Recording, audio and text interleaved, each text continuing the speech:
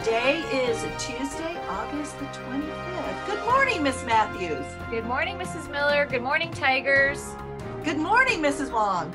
Good morning, students. Good morning, parents and teachers. Students, please stand for the Pledge of Allegiance. Put your right hand over your heart. Ready?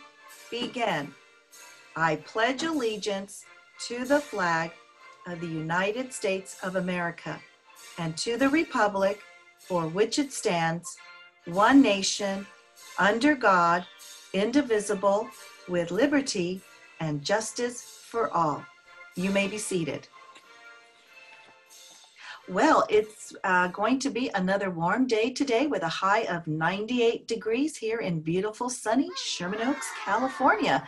Also, just a reminder that this afternoon at 2 o'clock, there is an orchestra meeting for parents and students of 3rd, 4th, and 5th grade. Anyone interested in orchestra with Mr. Gown. So parents, if you are interested in attending that meeting, please refer to the Parent Square link for the Zoom ID. And also, Mrs. Matthews and Mrs. Wong, today is Gratitude Tuesday. That's right.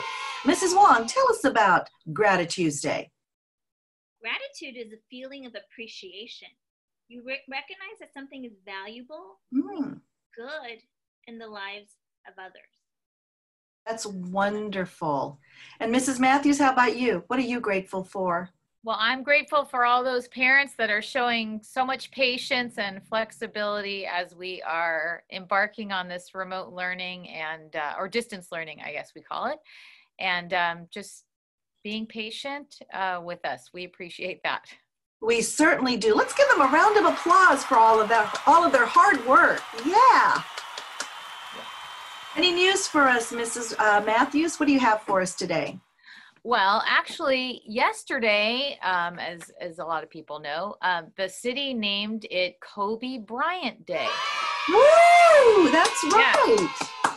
So, but the new news, besides the fact that that was the first day of having Kobe Bryant Day, was the councilmen, they actually announced that they're renaming Figueroa Street to Kobe Bryant Boulevard.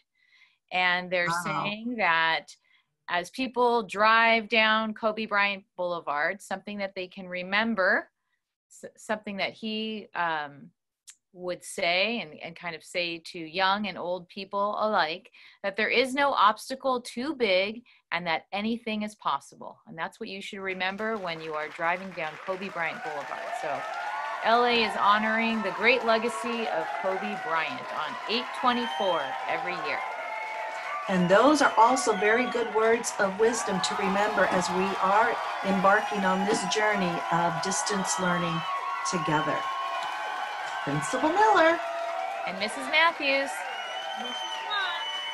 Wong. Make it a great day. Or not. The choice is yours. Is yours. Is yours.